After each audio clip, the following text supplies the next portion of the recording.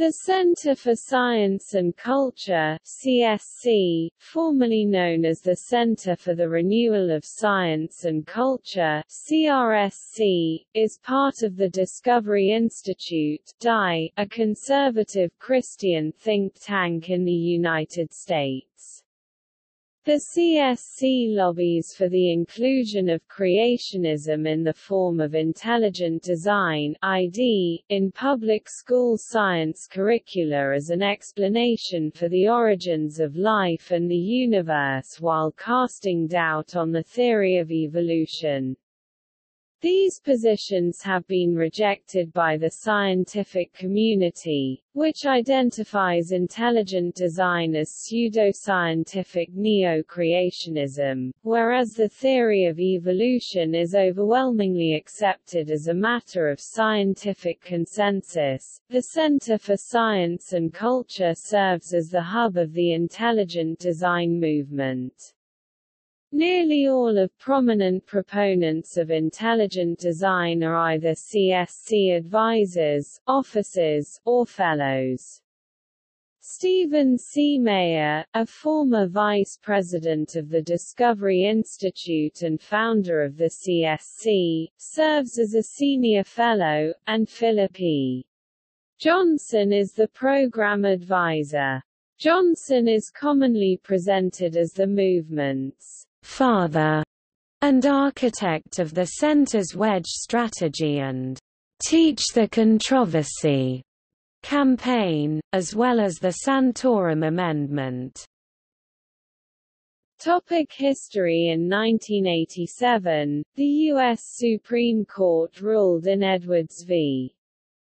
Aguillard against creation science being taught in United States public school science classes. In reaction, the term intelligent design was coined as a substitute in drafts of the textbook of Pandas and People, which was published in 1989, beginning the campaigning of the intelligent design movement under the leadership of Pandas editor Charles Thaxton. The Edwards v. Aguillard ruling also inspired Philip E. Johnson to begin anti-evolution campaigning. He met Stephen C. Meyer, and through him was introduced to others who were developing what became the Wedge strategy, including Michael Denton, Michael Behe and William A. Dembski, with Johnson becoming the de facto leader of the group.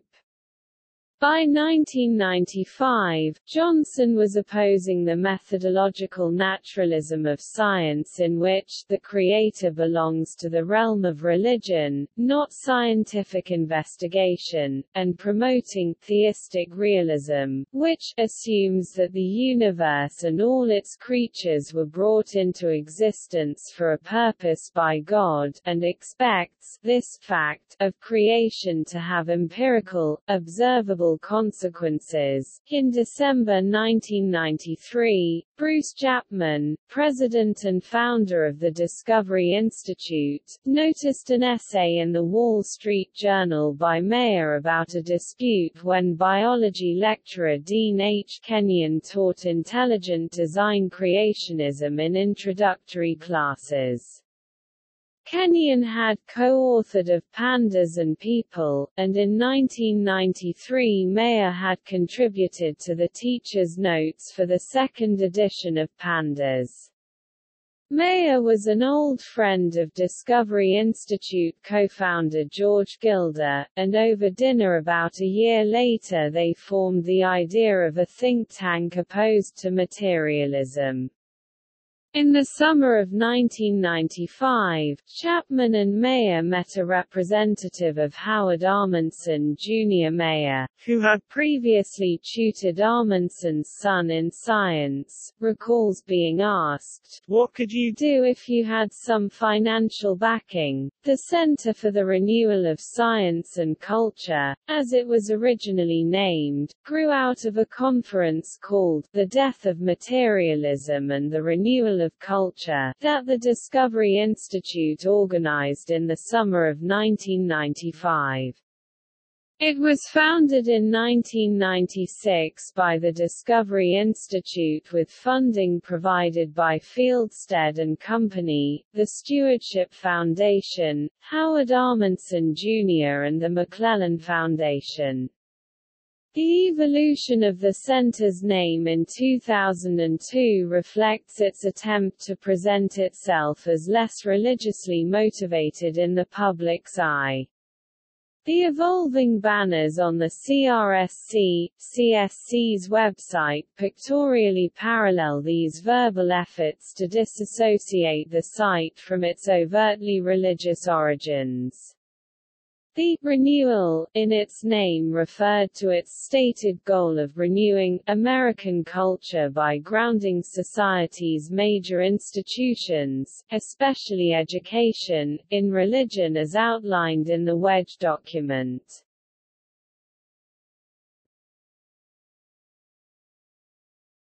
Topic: Organization.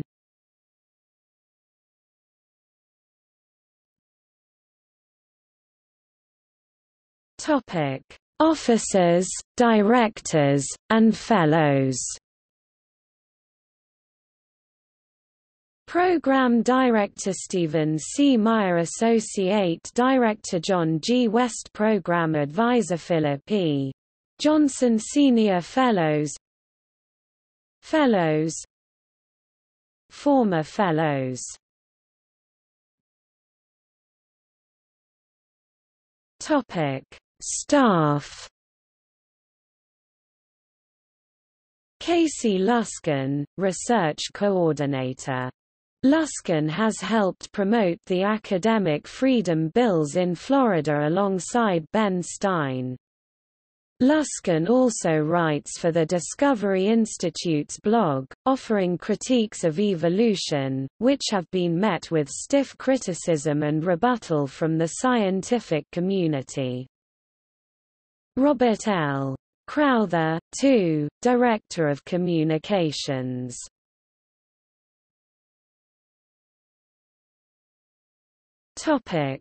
CSC's Wedge strategy. An internal CSC report dating from 1998 which outlined a 5-year plan for fostering broader acceptance of ID was leaked to the public in 1999. This plan became known as the Wedge strategy. The Wedge document explained the CSC's key aims are to defeat scientific materialism and its destructive moral, cultural and political legacies, and to replace materialistic explanations with the theistic understanding that nature and human beings are created by God. The document sets as 5-year goals to see intelligent design theory as an accepted alternative in the sciences and scientific research being done from the perspective of design theory, and notably, to see major new debates in education, life issues, legal and personal responsibility pushed to the front of the national agenda. This was seen in the following years, with public debates over the teaching of intelligent design in public school classrooms taking place in many states as part of the Teach the Controversy campaign. If the CSC's strategy is successful, within 20 years the goals are to see intelligent design theory as the dominant perspective in science, and to see design theory permeate our religious, cultural, moral and political life. The CSC has responded to controversy regarding the Wedge document, saying, "Conspiracy theorists in the media continue to recycle the urban legend of the Wedge document."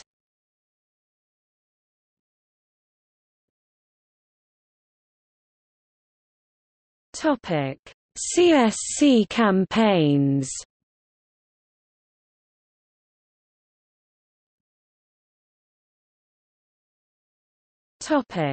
Teach the controversy. The CSC's Teach the Controversy campaign seeks to promote the teaching of the full range of scientific views on evolution on unresolved issues, and the scientific weaknesses of evolutionary theory.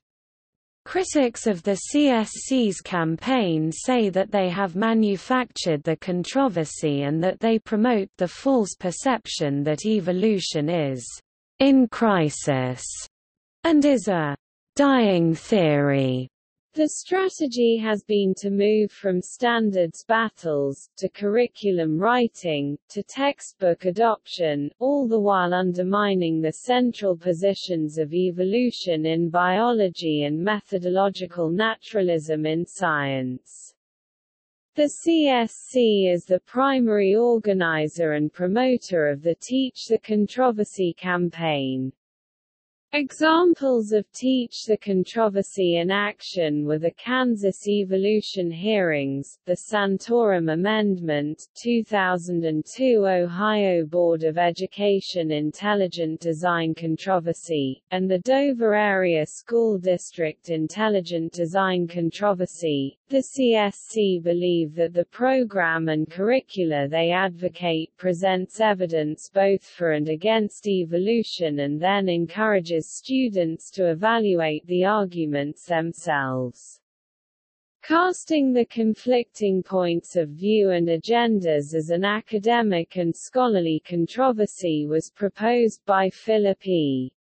Johnson of the Discovery Institute in his book The Wedge of Truth, Splitting the Foundations of Naturalism, 2000.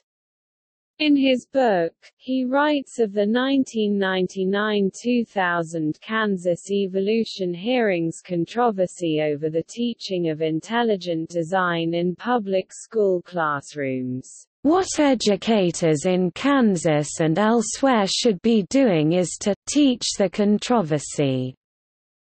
In its early years, the CSC, then called the CRSC, offered science curriculum that assured teachers that its web curriculum can be appropriated without textbook adoption wars. This had the net effect of encouraging ID-sympathetic teachers to sidestep standard textbook adoption procedures. Anticipating a test case, Discovery Institute director Stephen C. Mayer along with David K. DeWolf and Mark Edward DeForest published in the Utah Law Review a legal strategy for winning judicial sanction. According to published reports, the non-profit Discovery Institute spends more than $1 million USD a year for research, polls, lobbying and media pieces that support intelligent design and the Teach the Controversy strategy. In August 2005, The New York Times reported that since 2004 there have been 78 campaigns in 31 states to either teach the controversy or include intelligent design in science curricula, twice the number seen in 2002–2003.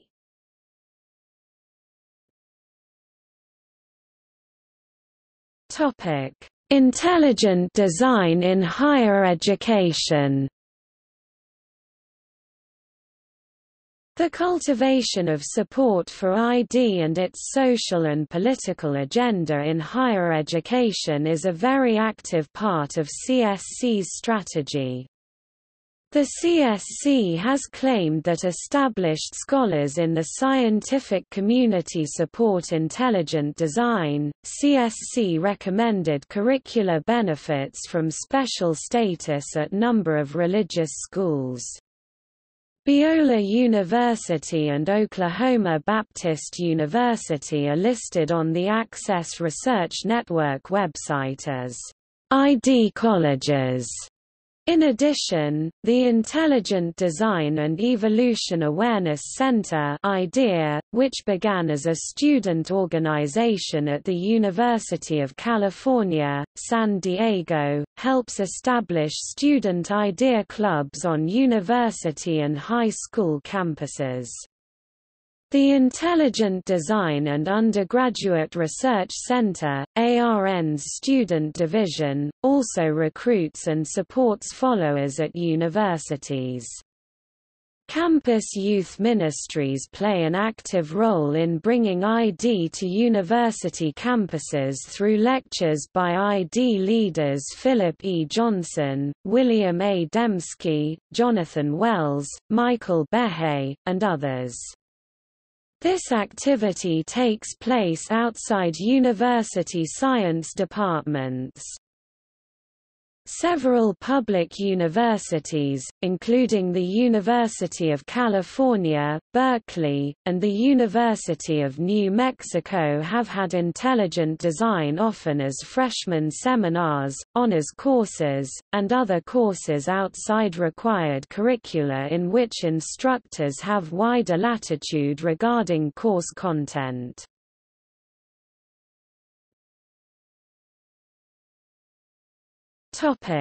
Research fellowships.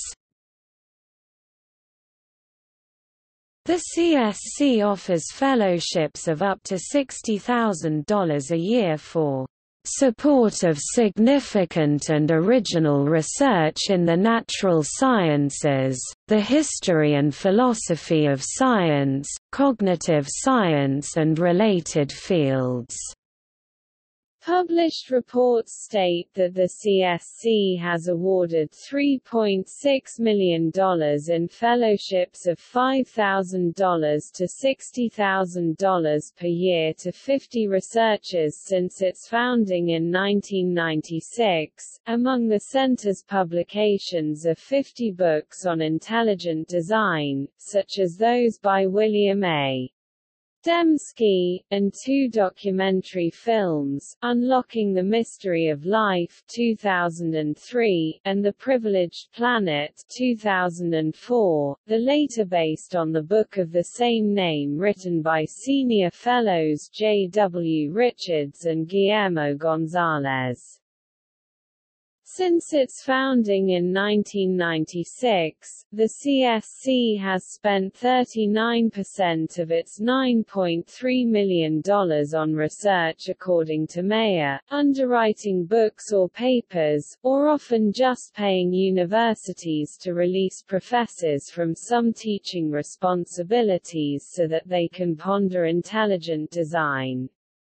Over those 9 years, $792,585 was spent to finance laboratory or field research in biology, paleontology, or biophysics, while $93,828 was spent to help graduate students in paleontology, linguistics, history, and philosophy. The results of this are found in Discovery Institute-authored science class curricula, model lesson plans, which are at the center of many of the current debates about including intelligent design in public school science classes.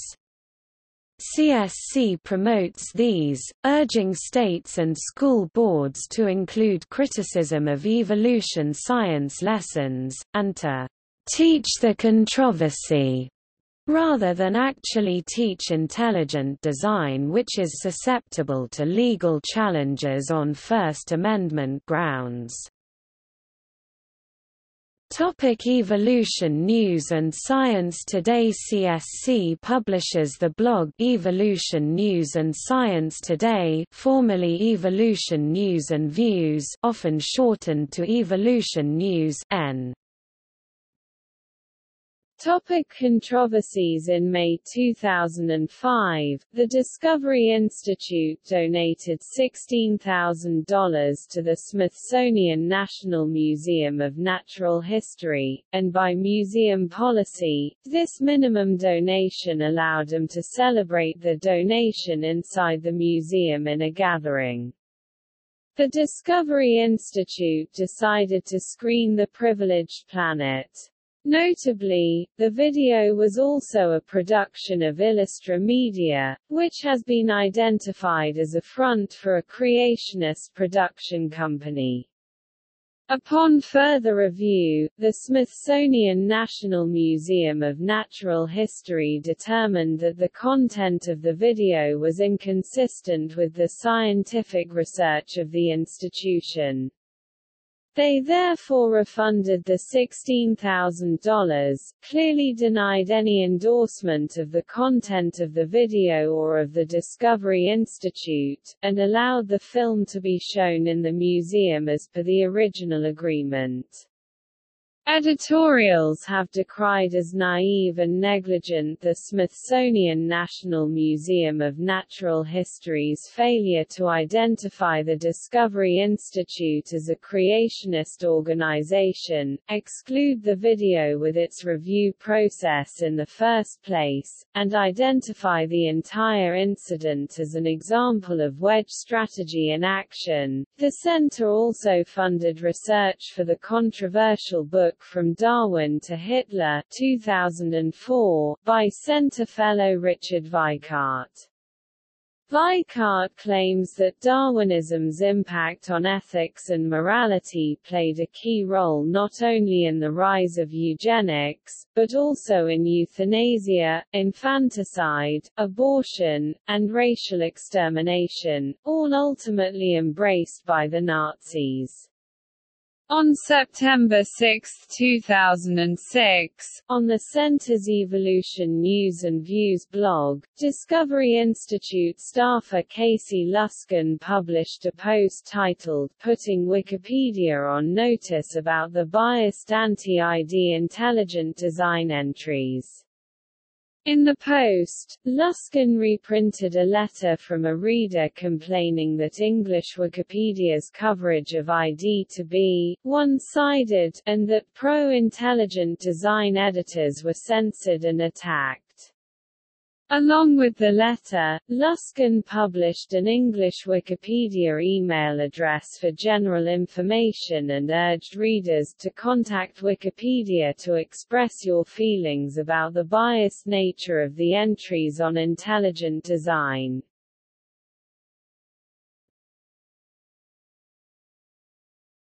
Topic: Criticism.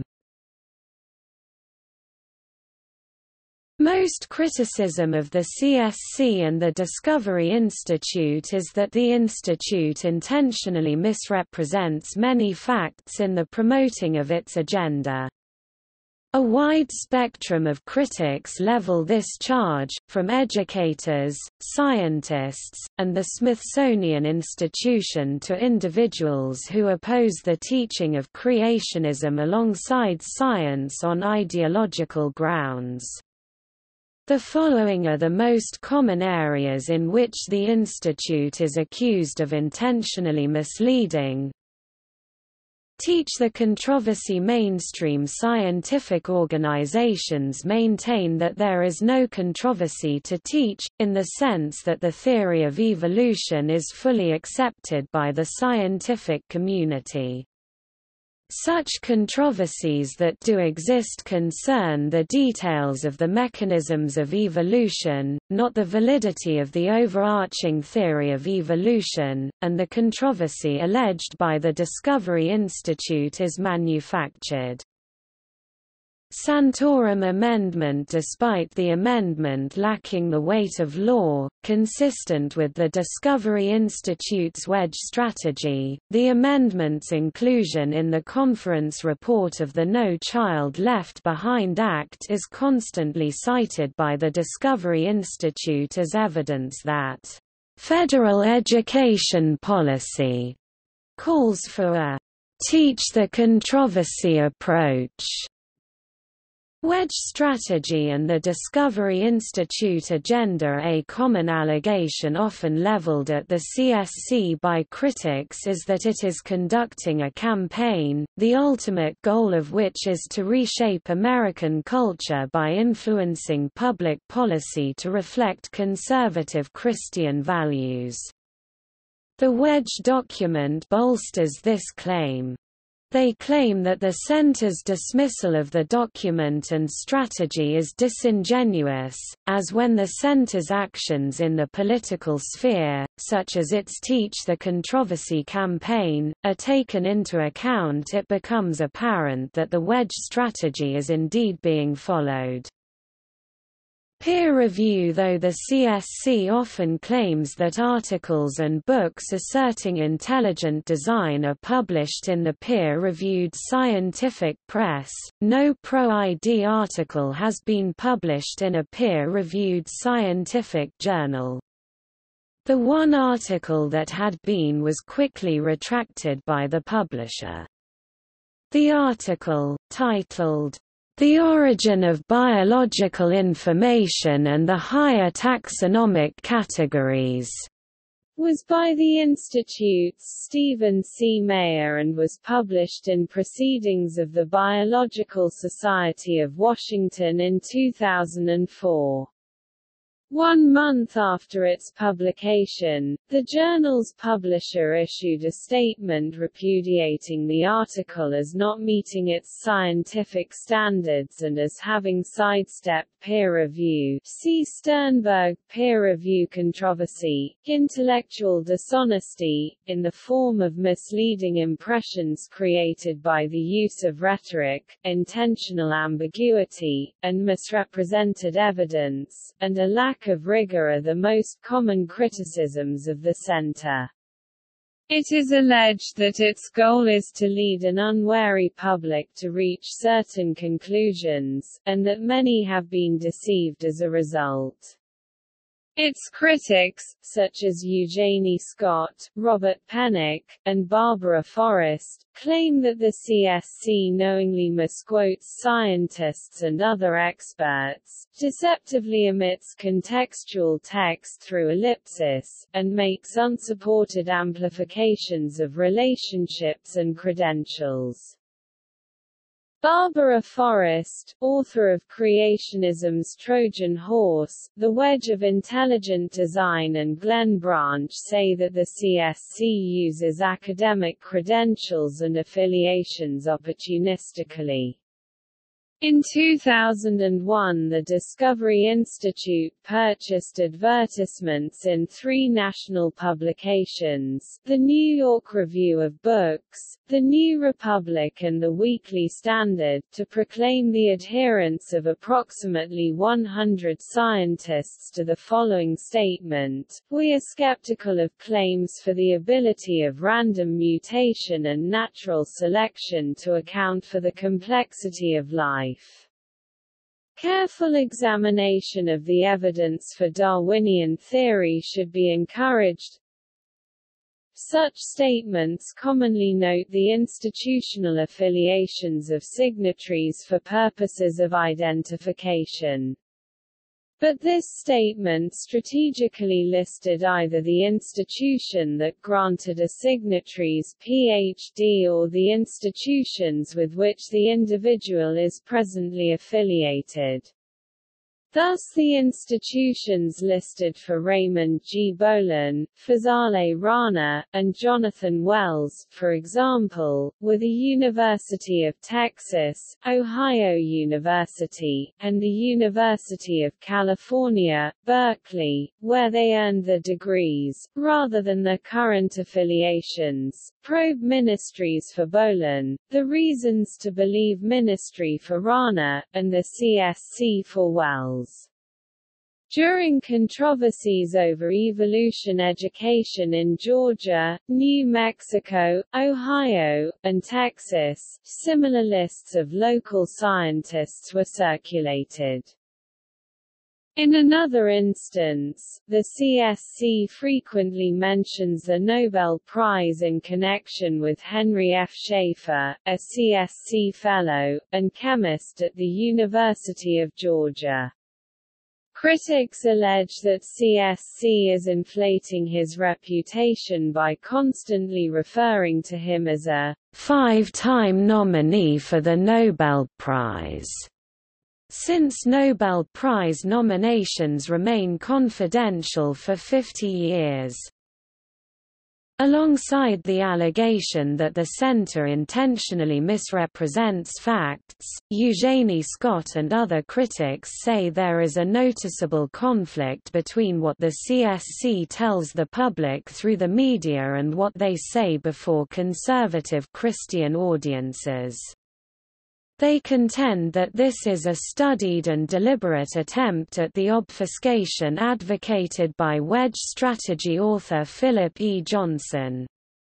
When speaking to a mainstream audience and to the media, the Institute portrays ID as a secular, scientific theory, that the Teaching the Controversy campaign does not promote ID, and that their agenda is not religiously motivated.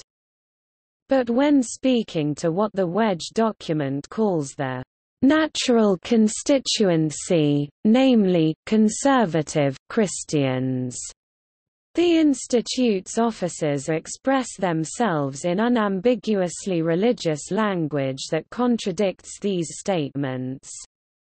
This in the belief that they cannot afford to alienate their constituency and major funding sources, virtually all of which are conservative religious organizations and individuals such as Howard Amundsen Jr. Critics can also be found outside of the scientific community. Barry W. Lynn, Executive Director of Americans United for Separation of Church and State, has voiced First Amendment concerns over Discovery Institute's activities. He described the approach of the Teach the Controversy movement's proponents as a disarming subterfuge designed to undermine solid evidence that all living things share a common ancestry. The movement is a veneer over a certain theological message. Every one of these groups is now actively engaged in trying to undercut sound science education by criticizing evolution, said Lynn. It is all based on their religious ideology. Even the people who don't specifically mention religion are hard-pressed with a straight face to say who the intelligent designer is if it's not God. In 2004, Barbara Forrest and Paul R. Gross published Creationism's Trojan Horse, The Wedge of Intelligent Design, documenting the history of the intelligent design movement and the Discovery Institute's Center for Science and Culture, as well as critiquing ID research. Forrest and Gross referred to the group as an outgrowth of Johnson's religious mission and explored its plans for a rigorously God-centered view of creation, including a new science based solidly on theism.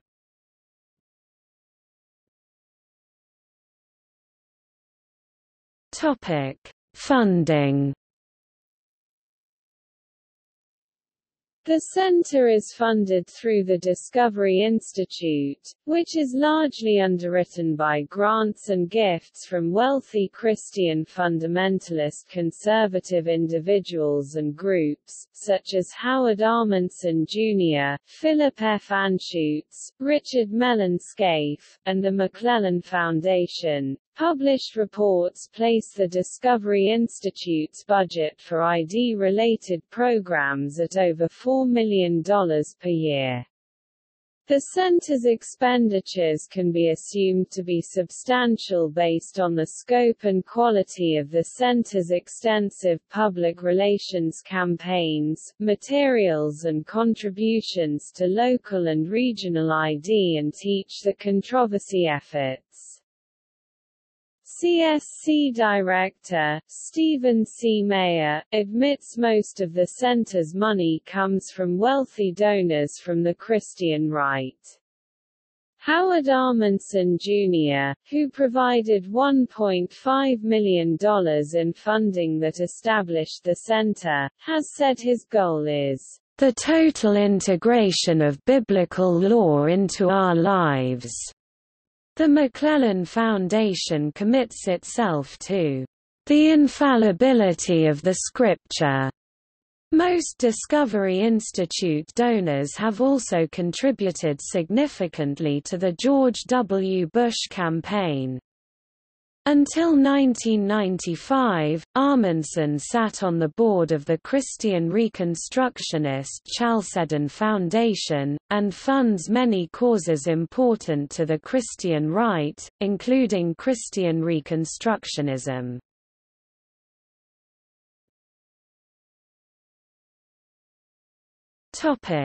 See also: